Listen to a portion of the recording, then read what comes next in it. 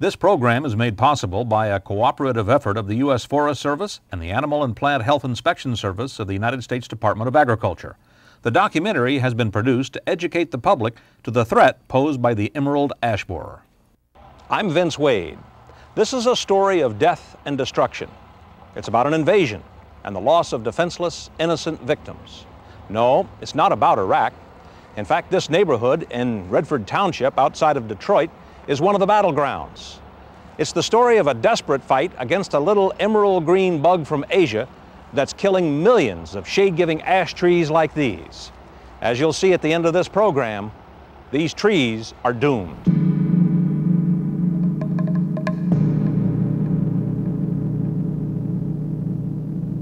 Chances are this is the first time you've seen this bug, yet it is changing our lives. It is a killer, and a relentless one at that. It is the emerald ash borer beetle.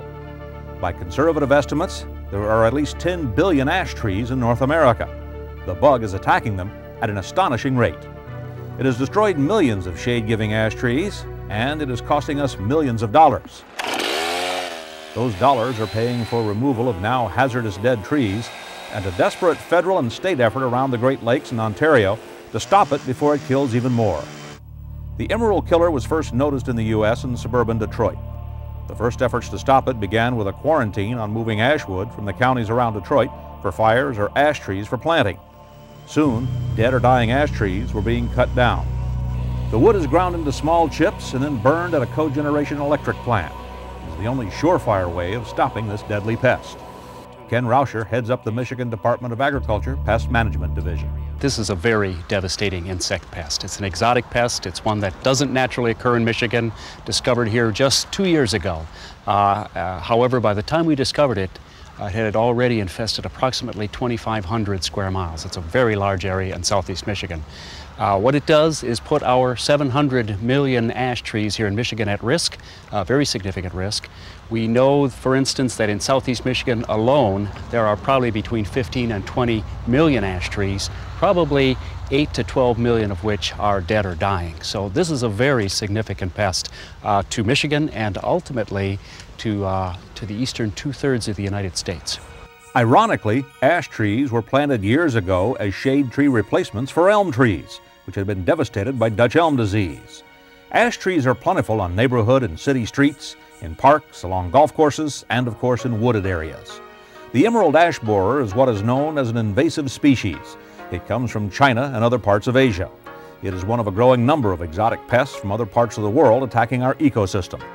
Vic Mastro is an entomologist with the U.S. Department of Agriculture. Mastro believes invasive species may ultimately pose a bigger threat to us than global warming. It's potentially the largest issue that we're going to have to deal with in the next 50 or 100 years. And you can make an argument about whether global change, global environmental change is going to be a greater issue, but I think for the U.S. it's a toss-up. Between that and invasive species? Between that and the impact of invasive species on our environment, on our natural systems, on our agricultural systems, and on our cities and urban areas. No one knows exactly how the emerald ash borer got here or when. The best guess is that it arrived in a wooden shipping crate like this from China. This neighborhood in Canton Township is viewed by some experts as the beachhead, as ground zero for the emerald ash borer's deadly invasion. This subdivision sits near a light industrial park that receives freight shipments from all over the world. Around 1998, 1999, something devoured over 100 ash trees along the streets of this subdivision. The tree experts were baffled. They now believe it was the first attack of the emerald ash borer in the United States. 2 years ago, when scientists and tree experts finally identified what they were dealing with, the emerald ash borer already was a significant invading force. What concerns the experts is the fact the emerald ash borer attacks healthy trees as well as those in distress. During early summer, the bugs mate like there's no tomorrow, and in a sense that's true. The lifespan of an adult emerald ash borer is about 3 weeks. The females use what is called an ovipositor to leave their eggs in crevices in the ash tree's bark. The eggs turn to larvae, which then tunnel beneath the bark to the soft, life-giving cambium layer. Through the fall, winter, and spring, larvae by the hundreds, perhaps thousands, tunnel in S-shaped patterns through the cambium layer disrupting water and nutrients moving through the tree, thereby strangling it. In early summer, scores of new adults emerge through D-shaped holes in the bark and resume the deadly cycle. Most people don't realize something is wrong until they see dead branches in the top of the tree. By then, the tree's days are numbered. This particular map covers all Wayne County primary roads and state roads. The staff of the Wayne County Forestry Division has watched the bug's deadly attacks move swiftly through Detroit and its suburbs. From Canton Township, it spread quickly to Westland, Plymouth, Wayne, and Livonia, and other parts of Wayne County. Well, I think it's pretty safe to say that virtually every ash tree in Wayne County is either diseased or will be diseased in the next couple years. And you're talking about 2 to 3 million trees, according to what you told us. Well, the State Department of Agriculture has estimated 28 million ash trees within a 6-county southeast Michigan region. The state says that there's about 700 million ash trees on a statewide basis. So if you do the math, we're probably figuring about 2 to 3 million ash trees potentially in Wayne County. And I think folks are going to have to work with their local governments, work with their county governments to make sure that we understand the nature of the crisis, that we're willing, in many cases, to pay to have these trees removed, and then also to start taking steps to replant and to bring new life and new trees back to these neighborhoods. It wasn't long before the emerald ash borer was on a killing spree through the counties surrounding Detroit. Upscale homes in Novi have street-side reminders of where ash trees once stood. The landscaped median of 12 Mile Road in Farmington Hills still bears the stump scars of the beetle's deadly attack. Wooded areas east of Windsor, Ontario led to a multi-million-dollar firebreak-style effort to halt the bug's advance. Deb McCullough is a Michigan State University professor and part of the scientific team studying the bug and potential ways to stop it. Professor McCullough believes the emerald ash borer may have landed here in the mid-90s, but we didn't start noticing significant damage to ash trees until a few years later. When we started looking and really understood what this beetle was doing was the summer of 2002. And at that time there was quite a few infested and dying trees, but there wasn't a lot of dead trees. So this is still something that's fairly recent. In terms of how it's spreading, there's a couple of different things that play a part in there. One way it spreads, we call it diffusion, but it's like ripples in a pond. You have a population here, they mate, they produce offspring, those offspring move out a little further and a little further, and it kind of radiates out. The other thing that's happened is that before we knew about this beetle, infested nursery trees were moved around. Infested firewood was moved around. Infested ash logs were moved to sawmills, those kinds of things. And what that does is create little satellite populations. Then each one of those satellites goes through its own process of building and diffusing, and pretty soon you have lots of ripples in the pond and they coalesce into something that's about 5,000 square miles now. My tree, what are you doing to my tree? What are you doing to my tree? It's a question dismayed homeowners, government officials, and nature lovers are asking more and more as the emerald ash borer continues its deadly march through our neighborhoods, parks, golf courses, and forests. Steve Prince is a forester with the city of Novi. As we went for a walk through a park marred by dead ash trees, Prince marveled at the speed of the devastation.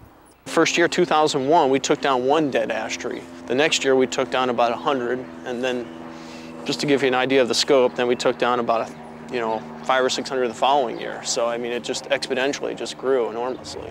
At Detroit's Pingree Park, worried homeowners are struggling to understand what is killing the trees and the beauty of their park. These bugs killing these trees, pretty soon we nothing but stumps. We'd rather have get it taken care of. You're gonna have nothing but sunshine. Yeah, too much sunshine. Too much.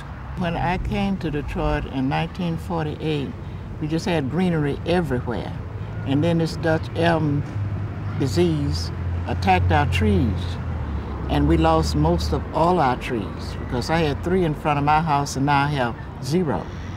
So, we knowing that this emerald ash bug it seems to be more dangerous than even the elm bug. If the emerald ash borer isn't stopped, it's going to be a national crisis. Enforcement agents from the Agriculture Department's Animal and Plant Health Inspection Service try to monitor shipments arriving in the U.S., but it's a near impossible task given the scope of global trade. Philip Bell and Noel Schneeberger are key players in a massive federal effort to eradicate the emerald ash borer. Bell says the economic stakes are enormous. Well, nationally, you're looking at about a $20 billion impact on 20 billion with a B. Billion with the B. That's been the, Schneeberger of the U.S. Forest Service says it's vital that we stop the emerald killer before it invades our forests. Right now. Once it moves into the woods, general woods, whether it's national forest, state forest, private woodlands, once it's out in the forest, we've lost it. At the local level, city and county officials are struggling with the aftermath of this deadly invasion. Parts of Westland, Michigan look like a post-apocalyptic landscape with lines of dead trees decaying in the growing season sun. The city budget has been whacked to the tune of $2 million over 2 years. Communities like Westland have no choice but to remove dead ash trees from streets and parks. If a limb from a dead ash tree falls on a car or a person, the municipality is liable. Westland Mayor Sandra Ciccarelli has advice for her peers in Ohio, Indiana, and other bordering states. Time is of the essence. One of the things that has really alarmed and surprised us is the speed with which these trees die. I mean, they are just dying at an alarming rate, and it's been very difficult to keep up with removing them. Just direct your feet to the sunny side of the street. The emerald ash borer is leaving sunshine where shade is wanted.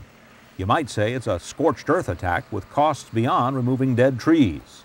Tom Wilson heads up Westland's Department of Public Service. We walked through a neighborhood that was infested by the emerald ash borer. No, because this street was lined with ash trees, and they were fairly large, somewhere in the 27 to 30-inch diameter tree, somewhere between big stumps, somewhere between 40 and 50 feet tall. So they did provide a tremendous amount of shade for this neighborhood. If you look behind us to the right here, you'll notice that back over there, the trees give quite a bit of shade to the homes. Very nice. And to the area. And what they call a tree-lined street. Exactly. And then over here we've got bright, sunshiny. Unfortunately. Yeah, unfortunately bright, sunshiny area. And, you know, that seems okay, but there's some expenses that each one of our residents will incur because of that. Such as? That tree provided shade, which would lower your air conditioning bills. It provided some windbreak in the wintertime to lower your heating bills. That is no longer available to these residents. There's some other expenses. They're going to have increased water bills if they want to keep their lawn nice and green, because obviously it'll take much more water to water that lawn that's sunshine instead of shaded. So taking the tree down is not the worst of it in terms of the expense of the ash borer's damage. No, it has absolutely affected each and every one of our citizens in Westland. And it affects you, you know, not only that, but I'm sure the resale value isn't as great because of that. So those are some of the things that we've encountered in the city of Westland. The emerald killer is now in Ohio and Indiana, too. Tom Harrison of the Ohio Department of Agriculture calls the emerald ash borer the most serious pest they've encountered in the last quarter century. He explains how the beetle kills ash trees. It is so devastating to the host. It kills the trees. Within 2 or 3 years of first hitting the trees, they could be thousands of emerald ash borers in the tree, and they eventually kill them. They cut off the plumbing inside the tree. Here in Ohio, the tree-killing bug first appeared near Toledo, just across the line from Michigan. It didn't take long to spread to several counties. A couple of our infestations have been started by infested nursery stock brought down from Michigan. Currently, it seems that since we've gotten the nursery industry kind of on our side, that firewood being brought down by Michigan, Michigan firewood is one of the biggest reasons that we're finding infestations down here in Ohio now. Infested nursery tree stock is how the bug jumped from the Midwest to the borders of Virginia and Maryland. Nursery inspection is very important, and that's a large part of what our program is about, is keeping up with what's going on and why we have nursery inspectors, because they're the ones who oftentimes catch these things. And the nurserymen need to be more responsible about shipping things. When they get information about not shipping, they need to take it seriously, because that's how the whole thing started in our neck of the woods. Like homeowners and local governments, tree nursery owners have been hit hard on the wallet by the bug's assault on ash trees. They were stuck with trees that had to be destroyed and weren't covered by insurance. Some lost over $1 million in inventory. This is the emerald ash borer in the larvae stage, when it does the most damage to the tree. This is the emerald ash borer as an adult, as it's ready to fly the coop and kill more trees. This piece of bark was taken off a tree in LaGrange County, Indiana. The question is, how did these bugs get here? LaGrange County, Indiana is just a few miles from the Michigan and Ohio borders. It's largely Amish country where they burn lots of firewood for heat. The beetle could have arrived in sawmill logs from Michigan or in campground firewood. Either way, Indiana is now fighting to keep the bug from spreading. There's one right there on the bark. See it singing a cambium? Man. So this is actually, he would be ready. This one is almost ready to turn into an adult. I would say within a month he would be chewing his way out. This is his growth line, yep, for lack of a better term. Yep. And he's been strangling this tree by attacking the He eats the cambium, yep, between the wood and the bark. And so the moisture coming up and the nutrients coming down. He's living off it. He's living off that. And what he does is he interrupts the flow. Like a leech. Yes, yes. But he interrupts the flow of the fluids from the roots and the leaves so it can't transpire and move materials up and down, so it slowly kind of suffocates the trees. And they seem to be able to fight a little bit in the beginning. They don't seem to really ravage a tree, but it seems like once they've been in the tree 2 or 3 years, they just take over. So. And a tree can eventually have thousands of ash borers in them. If you looked at this one here, which is a little further along, this tree probably did have thousands of borers in it. So there's lots of the telltale trails here. You seen anything like this attack trees in Indiana before? No, this is one of the most devastating things I've ever seen. Nothing like this on any other tree. In addition to Ohio and Indiana, other Great Lakes states are nervously watching the march of the emerald ash borer. So are states adjacent to them. Each has ash trees that could be attacked by the beetle. This wooded lot is south of Quincy, Michigan, not far from the Indiana border. This wooded lot, or what's left of it, looks like it's been hit by a major tornado. In fact, 2,050 ash trees have been cut down and hauled out of here because of the devastation of the emerald ash borer. And this is just a tiny fraction of the damage that the bug has done. The ash tree eradication program in Quincy is part of a federally funded program to massively counterattack against the beetle's devastation in areas outside the primary infestation area. Other efforts include trapping projects, where researchers deliberately stress an ash tree by stripping away bark. They apply a sticky substance on the tree that can trap the bug. This helps identify how far an area infestation has spread. All across southern Michigan and parts of Indiana, Ohio, and southern Ontario, people are dismayed at the sight of felled ash trees and the sound of chainsaws and chippers at work. Sandy Nolan is one of them. Well, we had beautiful shade in that backyard. We didn't even need an umbrella at one time. It was just gorgeous. And, you know, as all things pass, it has. Nolan lives in a condo complex where crews have been felling ash trees that have become emerald ash borer victims. Keith Jackson and Eric Schutte are tree trimmers who deal with the devastation every day. Man, so many trees. I had one lady, we took down her tree. When it was coming down, she cried because she loved that tree so much. You know, it hurt me because I'm taking it down, but what can I do? I mean, there's ash trees everywhere. It's a beautiful street tree. They've planted it. Every city, every neighborhood has them. So there's a lot of work to be done. One part of this battle against the bug is surrounded by question marks. It is the question of whether property owners should pay for sprays and injections to essentially inoculate an ash tree against the beetle. There is no simple answer, but if someone guarantees you they can protect your ash tree, you'd better hold on to your wallet. The insecticides help, the insecticides kill the insect, but it's the sheer number of insects. There are so many of them that it's basically an uphill battle. Researchers at Michigan State University, with financial support from the federal government, are working hard to find an effective way to eradicate the bug. Some insecticides have been 80% effective, but if 1,000 emerald ash borers are attacking your tree, 80% effectiveness leaves 200 of them to multiply and resume the deadly assault. The ash is really a remarkable tree. It's a very resilient tree. If it's not injured too badly, it has the ability to put new wood out. It will callus over the old injury, and you come back a few years later, and if the tree hasn't been infested again, it's probably going to be doing fine.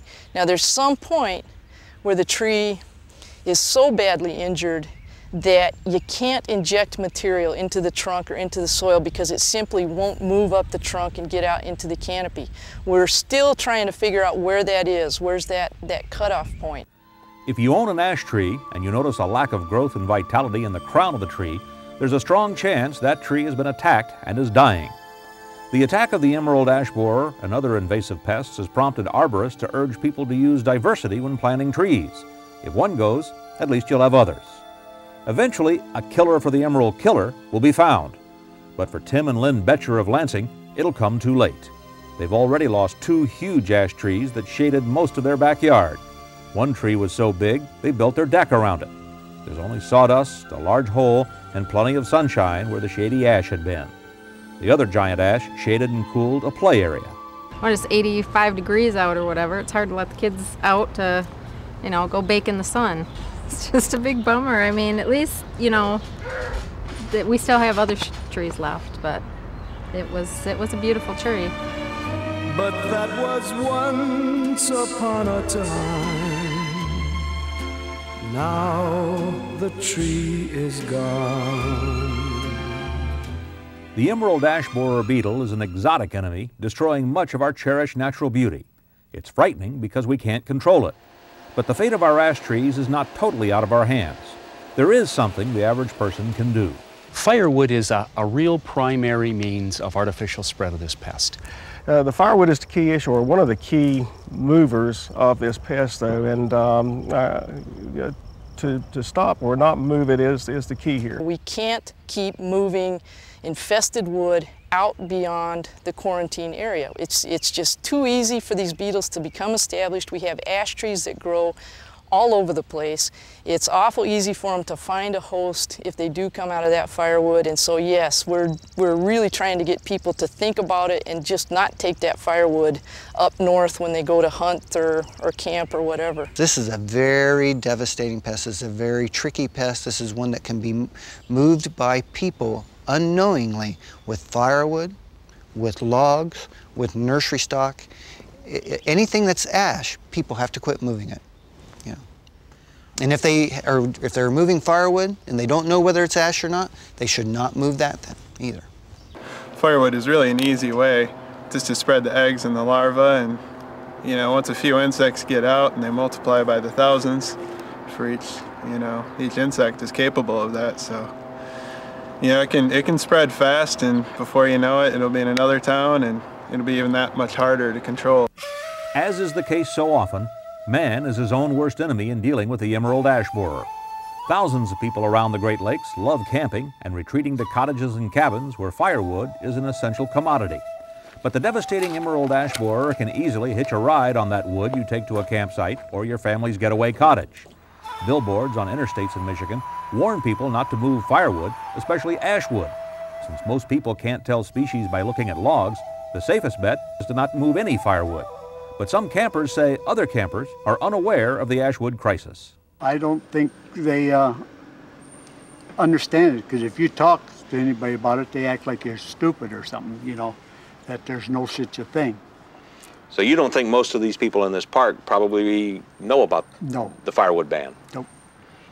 When you come into that thing, they got a big thing on the wall there, you know, notices they ought to put something in there. So if you stop or up to the bathroom, put it up on the wall. If you come in there and if you're waiting to get in the shower or something, you might read that. You know. So you think there need to be more signs? Yeah. Yep, you need to be signs all over. I was aware of the restrictions on camping, bringing some of your firewood, like somebody might chop firewood up so you haven't taken chopped down ash tree wood and brought it up here to the campground? I would have prior to this year. I didn't really think about how it was being transported through the state of Michigan or how the disease was spreading. But I did hear of that law this year, and that's why we bought all our wood at the campsite this year. Craig Kellogg is a federal emerald ash borer program coordinator. His message, like that of the other experts we spoke with, is don't move firewood. Buy it at or near your campsite. Firewood's probably one of the #1 ways of moving the pest artificially. It's probably the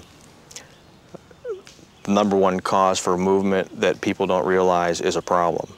Many people move it unintentionally, and they don't really recognize or realize that the beetle in the wood can still be viable even if it's left at a campsite. We're looking at hundreds of millions of ash trees just alone in Michigan dying, let alone if you look at the border where some of the beetles have been found in Indiana at a campground right across the border. The population there has been several years old now too, because it was undetected until it became of epidemic portions. The overall effect of this, you could lose your ash population in the country, possibly North America. We began by showing you a suburban street lined with ash trees that had been infested with the emerald ash borer beetle. This is that same street. The trees are gone now, chopped and chipped and hauled away. It'll be years before this neighborhood can enjoy the shade and natural beauty that once characterized this street. For the people who live here, the battle against the emerald ash borer is too late. But billions of other ash trees in other non-infested areas can be saved if the public and government officials work together against the emerald killer. I'm Vince Wade. Thanks for watching.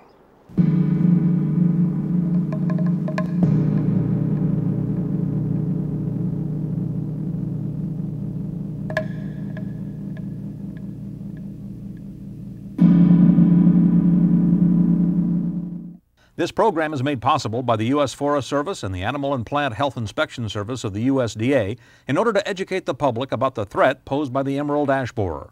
Public support and participation is needed in detection, control, and eradication. Don't move firewood.